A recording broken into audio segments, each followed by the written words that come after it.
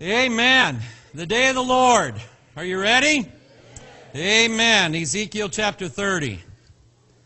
Ezekiel chapter 30. The day of the Lord cometh. I hope you're ready. I hope you're ready. Amen. By the way, I'm already collecting some questions later on this afternoon. If you write some questions down, get them to me. If you want to just lay them up here, that's fine. And I'll look at them and I will tell you what I think the Bible says. Amen? Amen. When the Lord appears, He's going to appear in the clouds.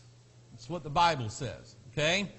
And something that I had been studying, over the years associated with the day of the Lord. Okay?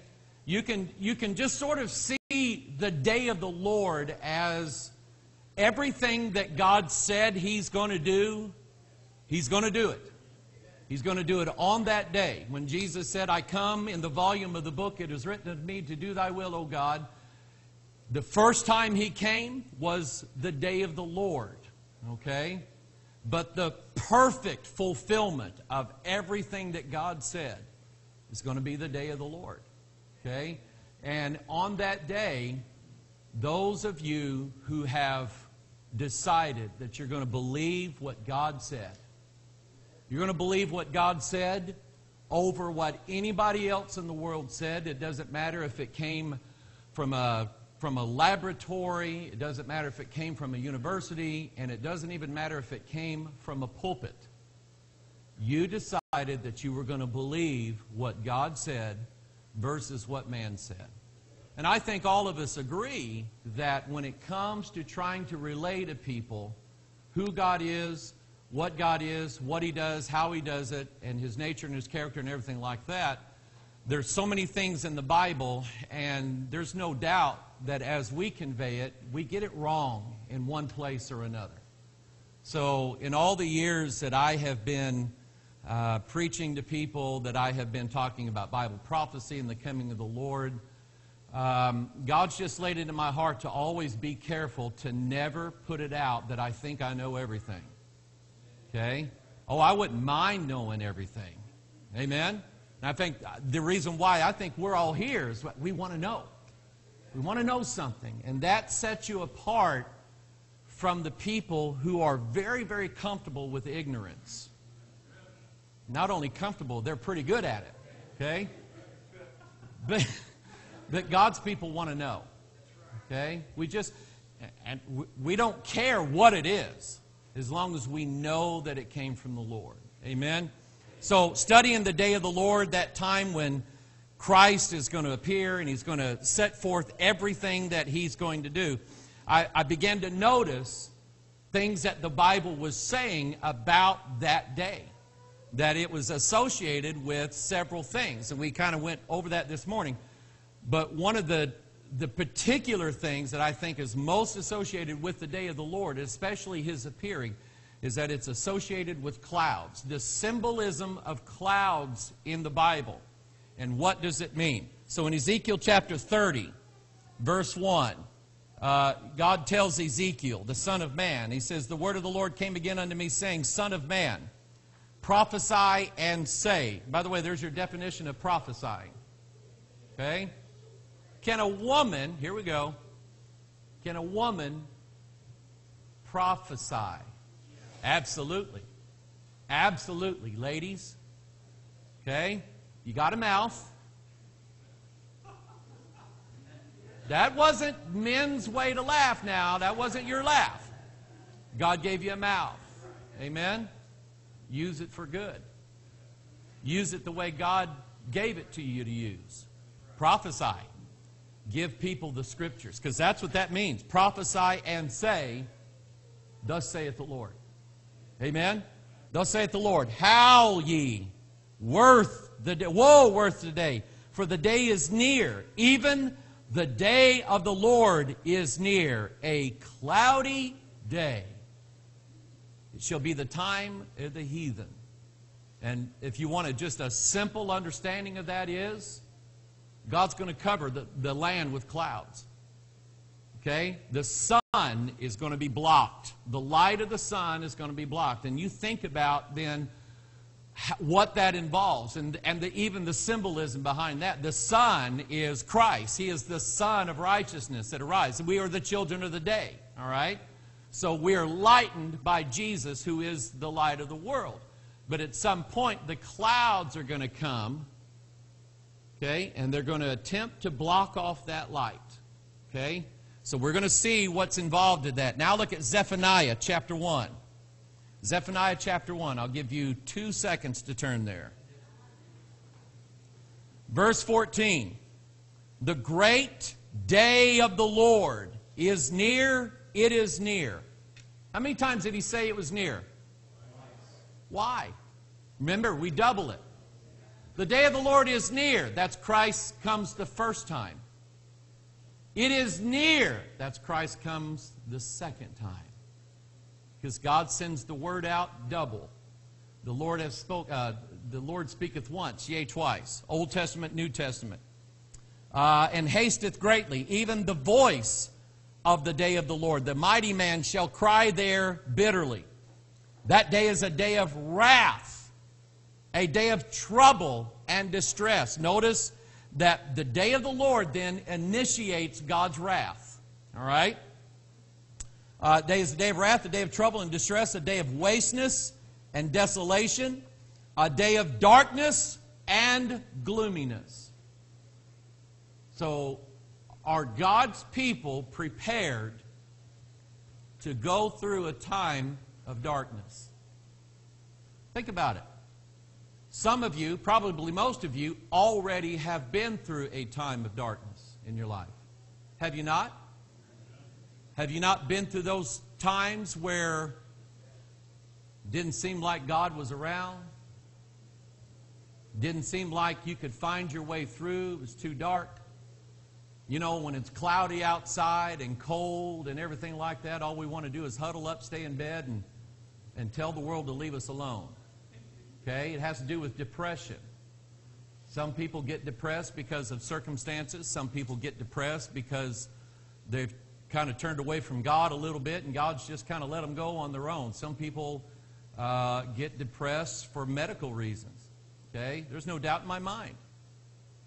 But no matter why the darkness, God always likes to be there for His people. Was God just leading Israel through the wilderness during the daytime? No. He gave them a pillar of fire by night, so that if He wanted to lead them through the night, He very well could. And they knew to follow the pillar of fire by night. They always had God with them. So be prepared, because even though the darkness and the gloominess is coming, God's still going to be there. It's a day of darkness and gloominess, a day of clouds and thick darkness. They're related together. Look up the word thick, look up the phrase thick darkness. Pure Bible search software, okay? Thick darkness, and I almost guarantee you in every place you're going to find clouds associated with it. Okay, it's sort of like looking up strong drink. If you look up strong drink in the Bible, almost without fail, you're going to see the word wine with it, associated with it. So anyway, verse 16, it's a day of trumpet. Now let's think about that for a minute. For the Lord Himself shall descend from heaven with a shout, the voice of the archangel, the trump of God. The dead in Christ shall rise first. Then we which are alive and remain shall be caught up together with them in the clouds. So think about it. Who in here wants to be raptured? Say amen. There can be no rapture without clouds. That's what God said. God said that. When I bring the clouds over, then get ready. Amen? And think about the practical application of that. Has not God done His greatest works in your life in the darkest days? Amen. Amen. Okay? So, anything that I'm presenting to you today, we're talking about gloominess and clouds and darkness and bitterness and sorrows. That's the greatest time God likes to work in our lives. Absolutely, without a doubt. So it's a day of the trumpet. So that puts this then in the context of 1 Thessalonians 4, 16 and 17. 1 Corinthians 15, 51. We shall not all sleep, but we shall all be changed in a moment, in the twinkling of an eye, at the last trump. For the trumpet shall sound, the dead shall be raised incorruptible, and we shall be changed. It puts it in that context. I think it also puts it in the context of the first angel sounded, the second angel sounded, the third angel sounded, and so forth. I think it's in that context. A day of the trumpet, an alarm against the fenced cities. Can you think of a story in the Bible where there were trumpets in a city that had a great big wall around it? Jericho. There's a type, there's a shadow, there's a foretelling of it in picture form for you. They're going to blow 7 trumpets on the 7th day. That's the day of the Lord. That's the millennial reign. That's the Sabbath. And Jericho is fallen. Is fallen. It's Babylon. Amen? I will bring distress upon men, that they shall walk like blind men. Remember, they're children of the night, children of darkness, because they have sinned against the Lord, and their blood shall be poured out as dust, and their flesh as the dung. Neither their silver nor their gold shall be able to deliver them in the day of the Lord's wrath. I just want to say this very quickly, and I'm going to move on. Websites all over the internet telling you to get ready for the last days, telling you to get ready for the tribulation, telling you to get ready for this and get ready for that. Now, we have silver and gold that we'll sell you, because when all the currencies crash, you'll need silver and gold. James said, your gold is cankered. You've heaped up treasure for the last days. You're thinking that if you dig the bunker deep enough, pack in enough food, and get bars of silver and gold, that you'll be okay while everybody else is collapsing. And that, look here. Neither their silver nor their gold shall be able to deliver them in the day of the Lord's wrath. You cannot buy your way out of God's wrath. It's already been bought for you. Not with silver, and we're not redeemed with corruptible things such as silver and gold, but with the precious blood of Jesus. Amen? So, forget about your silver and gold saving you. It's not going to happen. But the whole land shall be devoured by the fire of his jealousy. Study fire, study flames in the Bible. Study when Joel's army comes through. A fire devours before them, and behind them a flame destroys. Before them it looks like the Garden of Eden, and after they're done it's a waste desolation. All right? So it's a time of fire. Peter was telling us about the trial of our faith being much more precious than of gold that perisheth. You see how this connects with 1 Peter chapter 1? Though it be tried with fire. Then he says in chapter 4, Beloved, think it not a strange thing concerning the fiery trial which is to try you, as though some strange thing happened. I think a fiery trial is coming. And you know what? I'm not worried about that. Because I know my faith has found a resting place. It's on the rock, the stone that the builders rejected. And this word is precious to me. And if my faith were to be put on trial, my faith is in what this book says. Okay? So I'm not worried about failing that test. Amen? And neither should you if you read it, believe it, meditate on it. Go through all that list again, all right?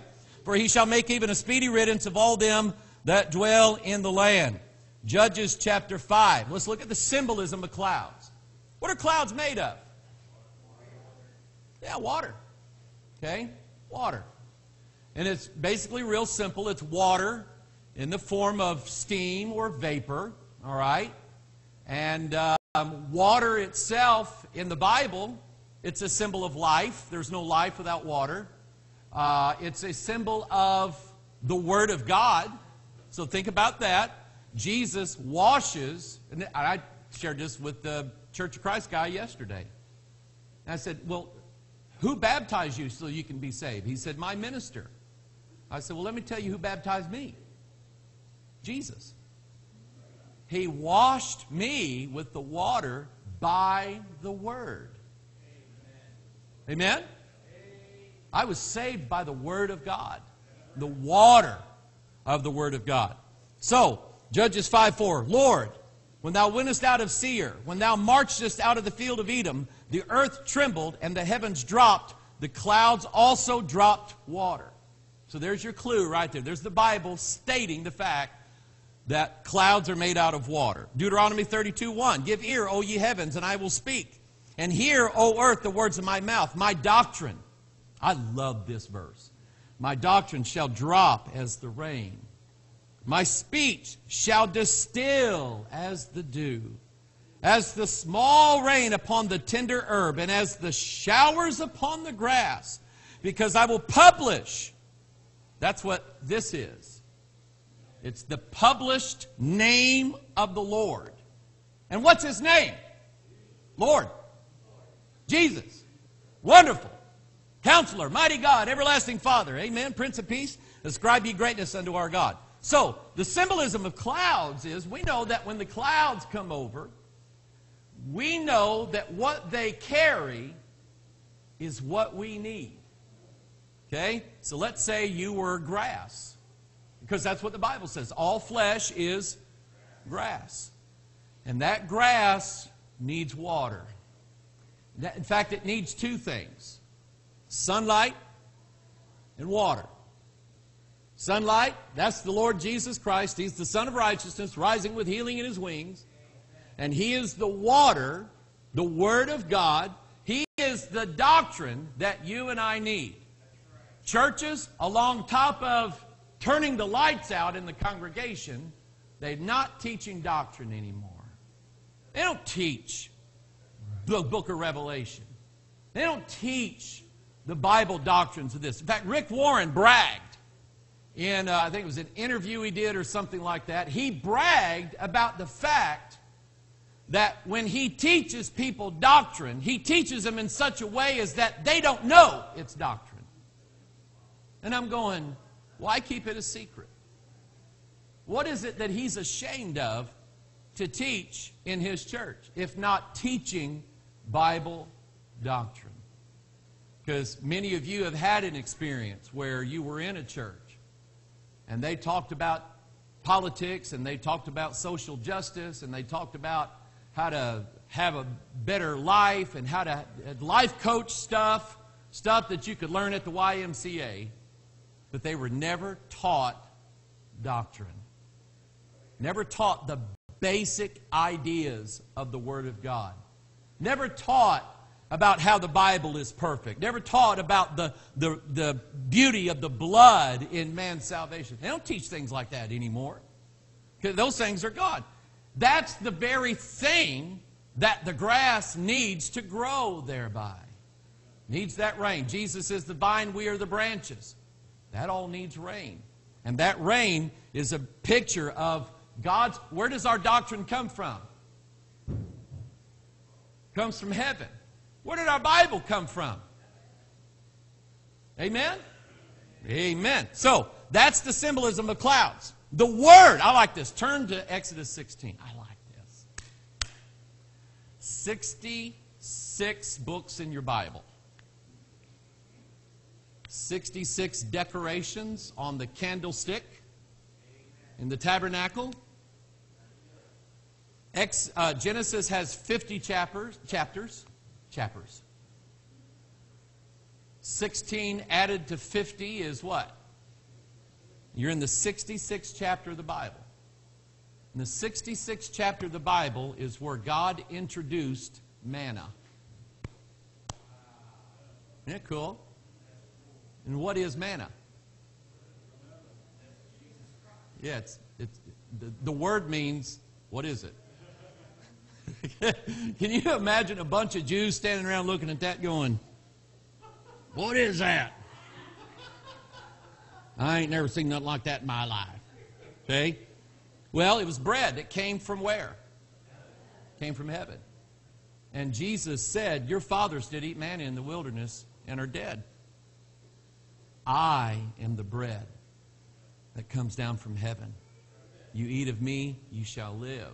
So in the 66th chapter of the Bible, you have a picture of the Bible.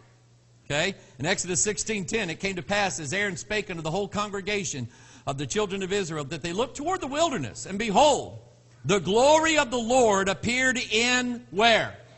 The cloud. So now take this now. What's going to happen when God brings the cloud over the land? What's going to happen? The glory of the Lord is going to appear in that cloud. And the glory of the Lord is Jesus. He is the glory of His Father. Jesus, in John 17, when Jesus prayed that prayer to the Holy Father, Pope Francis, right? No. He called Him Holy Father, and He prays to His Father, and He says, you know, share with me the glory that we had before the world was. Well, that's sweet, isn't it? So right here, 66th chapter of the Bible, the glory of the Lord appeared in the cloud. That is the Word in the clouds. Okay? So what I'm setting you up for is this. There's coming a day, and God is going to bring clouds and thick darkness over the land. And it might scare you. It might scare you. Does North Korea scare you? It does. That guy scares me. That guy's a raving lunatic. And he has nuclear, I almost said nuclear, like some of you guys did. He has nuclear weapons. Some of you went, what's wrong with nuclear? He's got nuclear weapons, and the man scares me. Because he's able to use them. And anybody able to use nuclear weapons should be sane and have a fear of God. And he doesn't. Could he attack America with nuclear weapons? All he has to do is get one plane in. That's all he has to do. And that's scary. Okay? Yeah, it only takes one nuclear bomb. Okay? And it's scary. God's going to bring a cloud over the world. And it's going to shut off the sun for a while. Just like at Calvary. Okay? But just remember what that cloud's bringing to you. It's bringing you the Word. In Ezekiel chapter 1, verse 27, this is Ezekiel. He gets to see the throne of God. He sees the four living creatures, the priests that are carrying the throne, like the Ark of the Covenant. And he says in verse 27, and I saw as the color of amber, as the appearance of fire round about within it, from the appearance of his loins even upward, and from the appearance of his loins even downward, I saw as it were the appearance of fire, and it had brightness round about, as the appearance of the bow that is in the cloud in the day of rain. So was the appearance of the brightness round about. This was the appearance of the likeness of what? The glory of the Lord. That is exactly what Moses and them saw in the wilderness in Exodus 16. They saw the cloud, and they saw the glory of the Lord in that cloud. And here's Ezekiel, and he sees the same thing. He says he sees a bow in that cloud. Don't you love rainbows? Amen? You see a rainbow, and you just got to stop and look, and then we take pictures of it. I like seeing those double rainbows. Because you know what that is to me? God speaketh once, yea, twice. First and second coming. Amen? Amen. I saw it. I fell upon my face, and I heard a voice of one that spake. For there are three that bear record in heaven, the Father, the Word, and the Holy Ghost, and these three are one. That's what John in Revelation chapter 4, and he said, I saw one sitting on the throne. Amen. Not someone, like the NIV. Now turn to Genesis 9. Oh, I love this. Genesis 9. Is God ever going to flood the world with water again? How do you know? Yeah.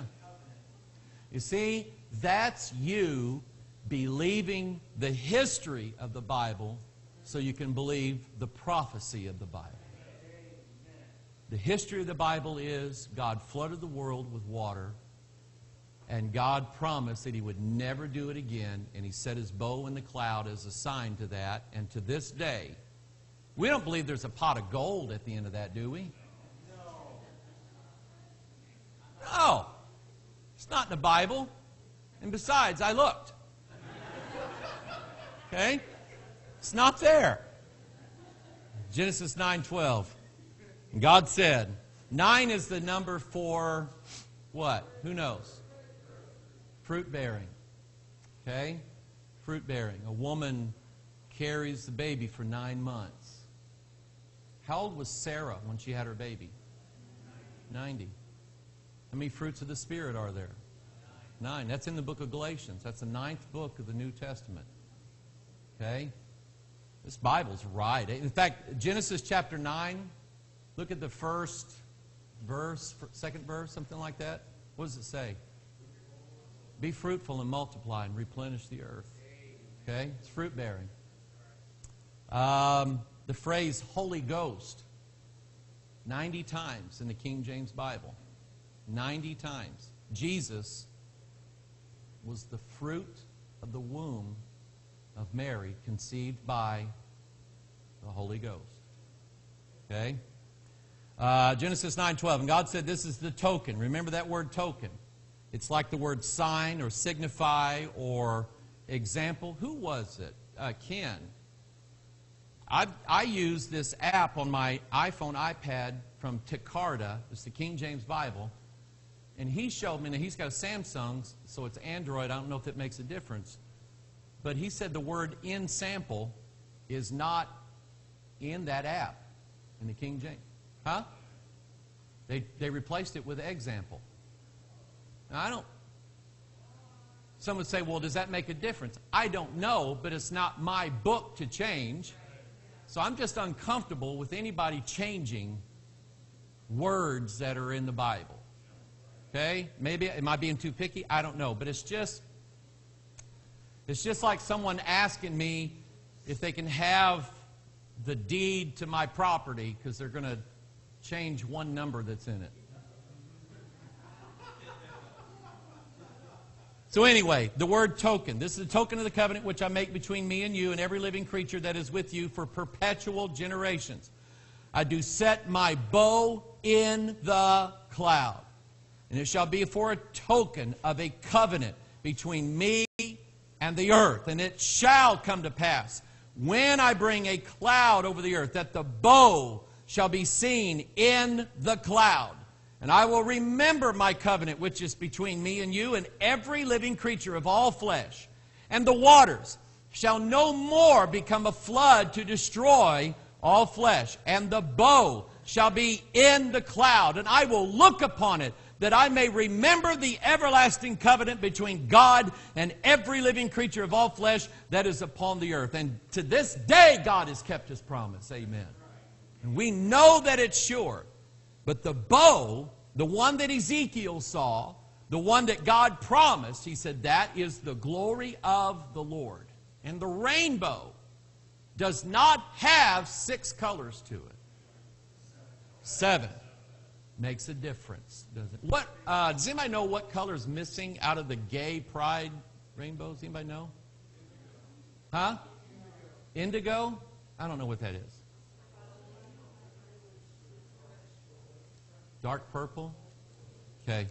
I don't know if there's any significance to that or not. But anyway, the rainbow, I mean, you know what it is. You took science class, right? And the science teacher had a flashlight and a glass triangle prism and shone the light through the prism, and the prism separated the different colors because light travels in waves and there's different frequencies in there.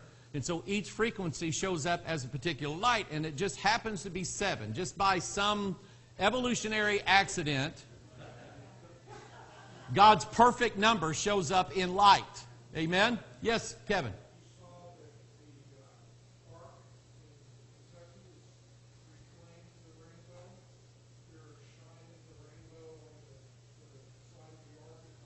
Are they really?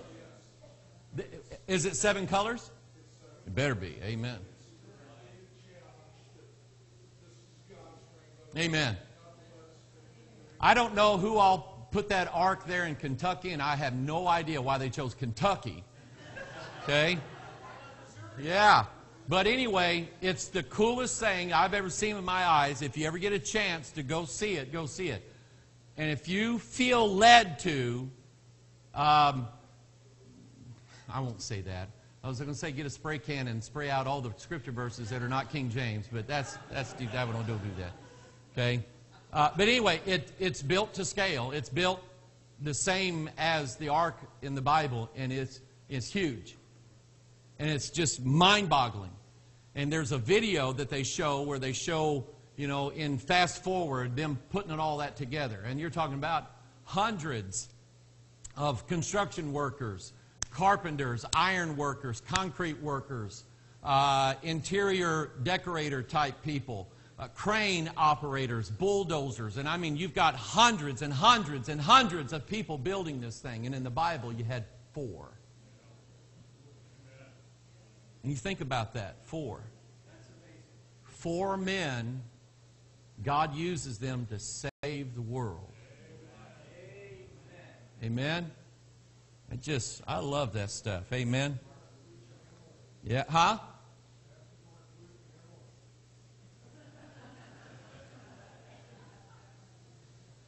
Leave the jokes to me.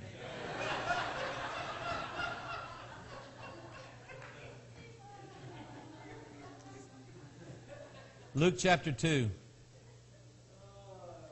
Luke chapter 2 is the 46th chapter of the New Testament. Luke chapter 2 is where the Son of Man is born in Bethlehem. Okay? The Word of God, the DNA, the incorruptible seed. Luke chapter 2, here you have the Word in the clouds. The Word is Jesus. In the beginning was the Word, and the Word was with God, and the Word was God. And the Bible mentions twice, it goes out of its way to tell you that she wrapped him in swaddling clothes. Verse 7. And then in verse 12, the sign. Remember the word sign? This is the token. This is the sign unto you. You shall find the babe wrapped in swaddling clothes, lying in a manger. And those swaddling clothes, in Job 38, 8 and 9, when I made the garment thereof, the cloud, the garment thereof, in thick darkness, a swaddling band for it. He's talking about the earth. And he swaddled the earth with clouds and thick darkness. So when Mary's wrapping Jesus in swaddling clothes, she is showing typology. She's showing prophecy. She is saying, this is him who is coming in the clouds. So when God brings the cloud, you listen to this now, because we're all like high on the Word of God this weekend. Amen? Okay, we're just loving this, and it just feels like we're in heaven. I mean, we've got the preachers preaching, and we got the angels singing, and Beethoven, and we got all this good stuff. We got good food, amen, and good fellowship, and we're loving one another. And I promise you, some of you are going to go home, and the clouds are going to show up. Okay? Clouds are going to show up, and the devil's going to say, yeah, that you're acting all nice and Christian while you're there with everybody else, but let me get you alone for a while, and let's see what I can do with you. And you just remember, when the clouds move in, just remember who's going to be in the clouds. The Word of God, His doctrine, His Savior, your Lord and King is always going to be in the clouds. Now, turn to Exodus 19, because here we have a foreshadowing of the coming of the Lord in the clouds. And in Exodus 19, I'm kind of getting ahead of myself, but Exodus 19, the Lord comes down, descends from heaven in the cloud. And in Exodus 20, He brings His Word. Because Exodus 20 is where the 10 Commandments are. His law, His covenant. Exodus 20, 70th chapter of the Bible, 7 times 10. Okay? So just keep all of this in your heart for when the clouds show up.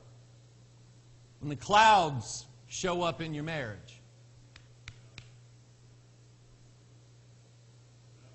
And it's not all bright, sunshiny, and happy days.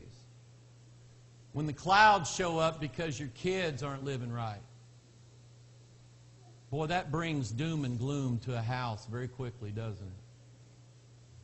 The clouds show up because you got the layoff notice. You don't know how you're going to pay your bills. Or the clouds show up because the report came back and you have cancer. Okay? I'm just telling you, whenever the clouds come, just remember what's in it for you. Okay? Exodus 19:9, the Lord said unto Moses, Lo, I come unto thee in a thick cloud, that the people may hear when I speak with thee, and believe thee forever. And Moses told the words of the people unto the Lord. And then verse 16, it came to pass on the third day. That's a time prophecy. The seventh day is rendered from Adam to the coming of the Lord. The third day is from the first coming of Christ to the second coming of Christ. He's coming at the third day. Destroy this temple. And in 3 days I'll rebuild it. Okay? After 2 days he shall revive us. On the third day we shall live again in his sight. That's Hosea chapter 6 verse 2.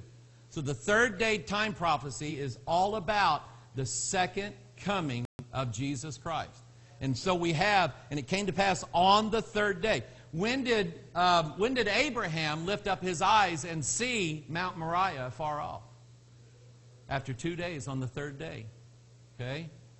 And it was, incidentally, it was 2,000 years before Jesus was offered as the sacrifice on that exact same mountain in that same place.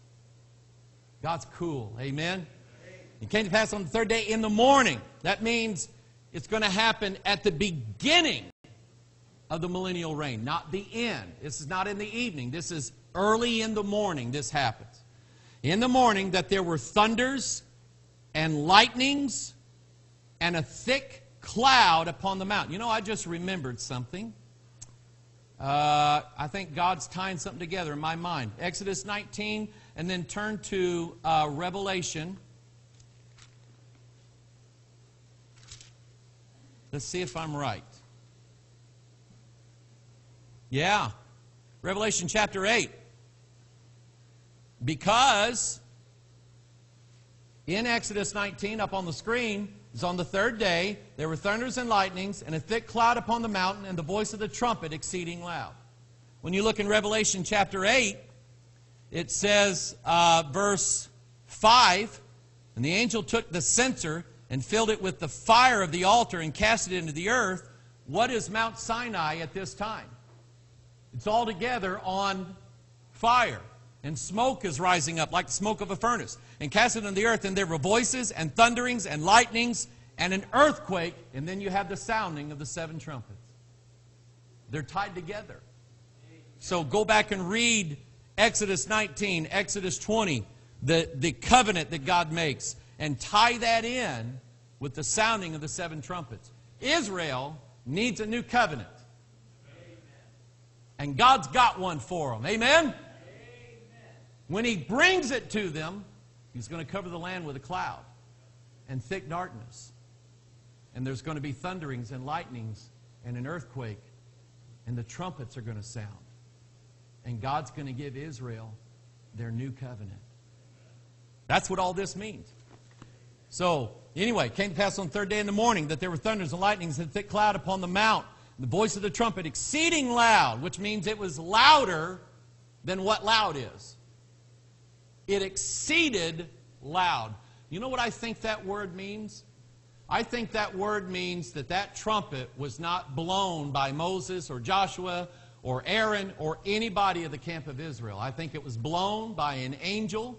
And it's a sound that is not heard on this earth. It is louder than anything can be loud on this earth.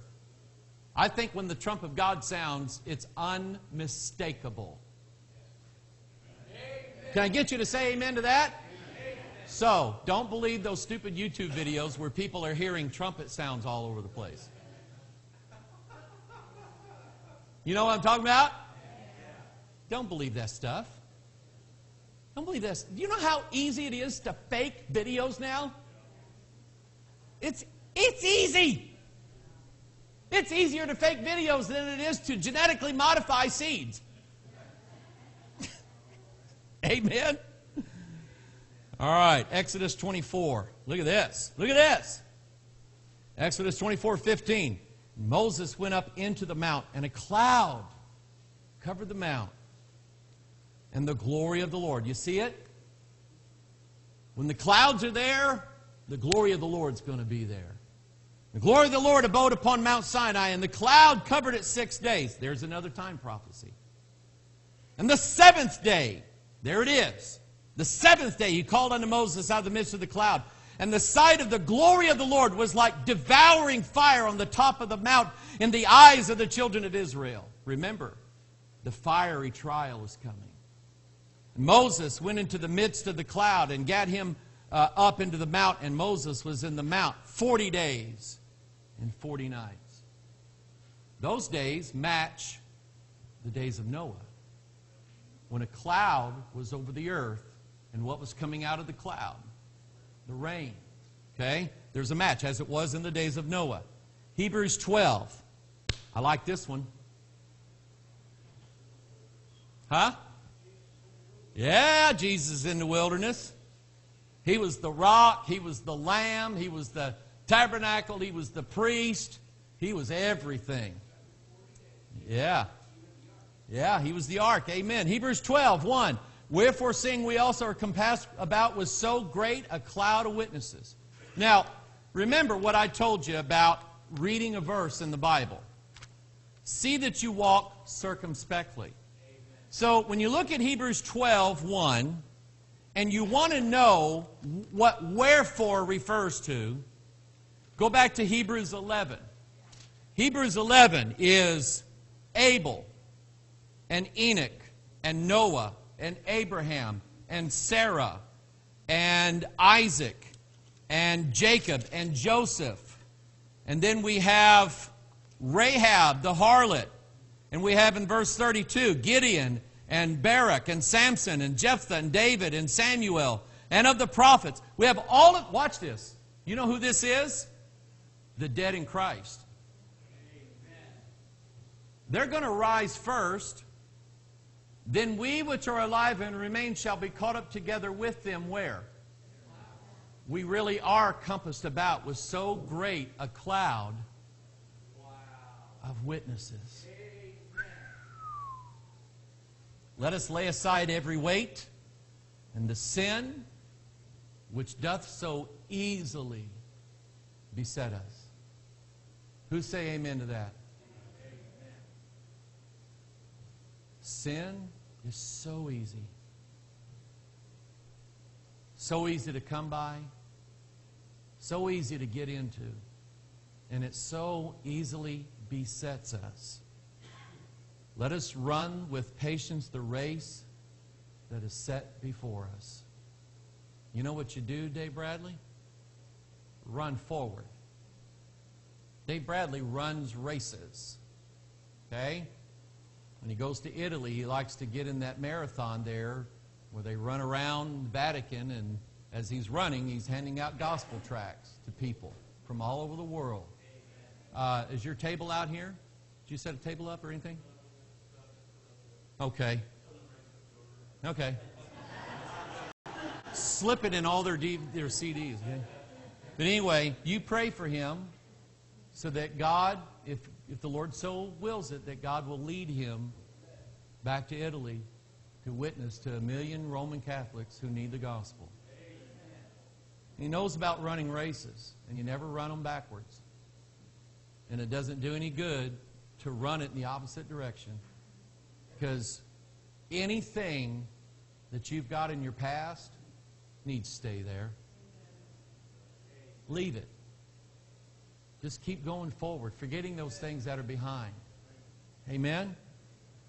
1 Thessalonians 4:17, then we which are alive and remain shall be caught up together with them, the cloud of witnesses, in the clouds to meet the Lord in the air, and so shall we ever be with the Lord. So, the cloud represents the Word of God. It represents the doctrine of God. When God brings the cloud over the land, the bow, the glory of the Lord, His Word, His doctrine is going to be in that cloud. And which of us, having had gone, Lindsay has gone through a time in her life where she was scared from something medical, and it was bothering her. And she tweeted about it, and I said, Linz, God's got it. We're going to be praying for you, and God will take care of it, okay? And she's had a cloud come over her and come over her life, okay? God's always in that cloud. And at the end of that, when the cloud passes and the sunlight comes back out, you look back and you see that God taught you something. God gave His doctrine to you. He made you one more thing of a disciple. There's something more that you know now that you didn't know a year ago. And that's how it's going to be throughout the rest of our life. So, I know we like to complain when the clouds come, but just remember, at the end of that, you're going to be so much better, so much wiser, so much more beneficial to you, your family, your church, the kingdom of God. So let Him do it. Because at the end of everything, when He brings that last big, great, bad cloud, He Himself is going to be right there in it for us. Amen? Father in heaven, we thank You, Lord, for this good word. Pray Your blessings on it, God, and thank You, Lord, for filling us up this afternoon in Jesus' name. Amen. Let's take a break, 3 o'clock, and then you guys come back, sing a few more, and we'll finish out the day. All right? Amen.